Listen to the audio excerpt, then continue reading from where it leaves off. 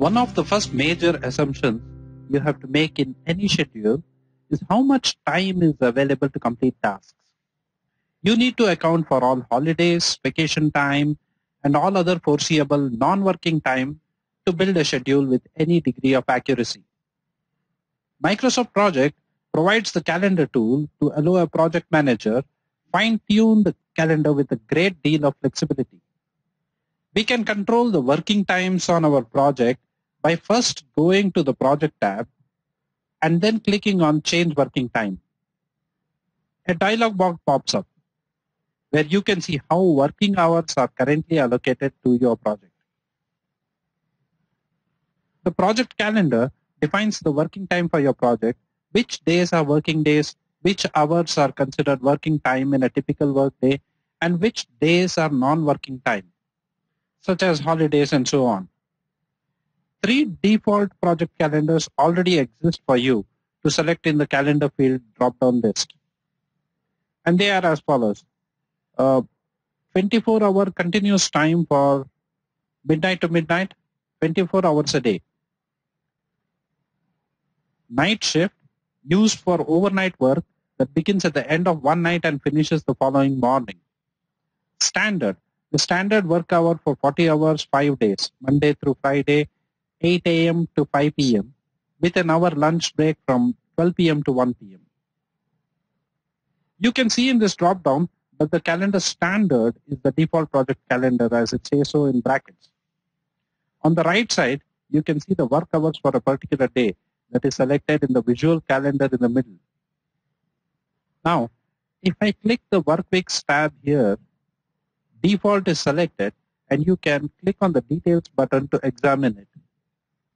As mentioned earlier, for Monday to Friday on the standard calendar, the times show here in the grayed out text.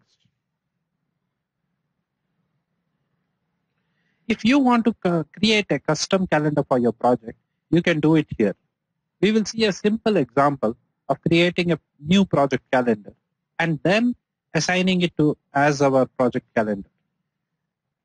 First, click on the Create New Calendar button here. A small dialog box opens up. In this case, we will just create a copy of the standard calendar and give it a new name and click OK. So that creates a new calendar. But if you see here, it is not yet our project calendar. To configure that, I first click OK here and return to the main window. Again, in the Project tab, I will click the Project Information button and the dialog box opens. Here, we can configure the default project. I just need to select my newly created calendar and click OK. The default calendar will now be changed. To test this, I can go back and click the Change Working Time button again. And we see our new calendar marked as the project calendar. There are a lot of ways in which you can configure the calendar options. You can mark holidays and other non-working days. When we get to the section on resources and scheduling, we will see that individual project resources can have their own calendars. For example, if you have a consultant who works for 20 hours a week, you can reflect that on your project.